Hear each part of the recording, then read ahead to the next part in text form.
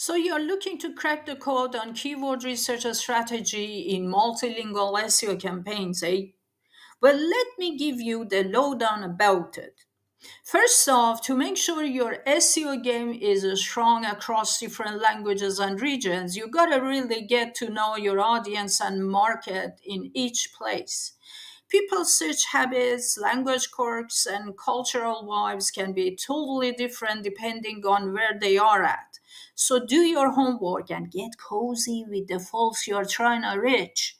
Next up, you gotta arm yourself with the right tools, eh?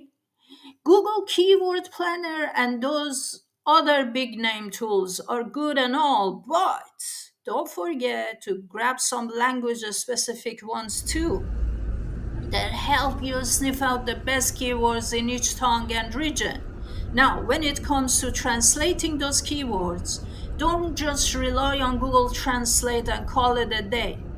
Ah, you gotta invest in pros who know their stuff or find native speakers who can tweak those words just right. Because let's face it, a direct translation might not always cut it.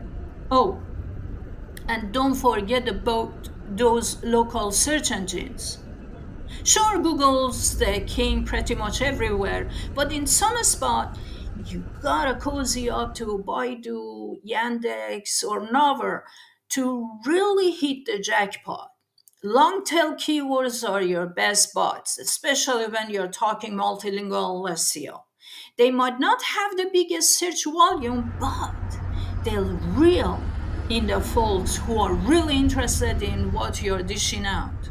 And speaking of interest, make sure you're not accidentally stepping on anyone's cultural toes. What flies in one place might rub folks the wrong way in another.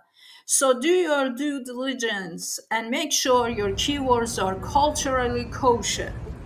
Keep an eye on what your competitors are up to too. They might have some tricks up their sleeves that you can borrow for your own SEO shenanigans. Once you've got your keywords locked and loaded, don't forget to sprinkle them throughout your content like maple syrup on pancakes. Meta tags, on page content, you name it, optimize it all so the search engines know exactly what you're all about. And hey, don't slip on the structured data markup either. It's like the secret sauce that'll make your content stand out in those search results. Last but not least, keep on tracking with the monitoring and optimization. SEO is a journey, not a destination. So stay nimble and keep tweaking those keywords to stay ahead of the game. So there you have it, eh? With a solid keyword research strategy, you'll be cruising to the top of those search rankings in no time. Happy optimizing, bud!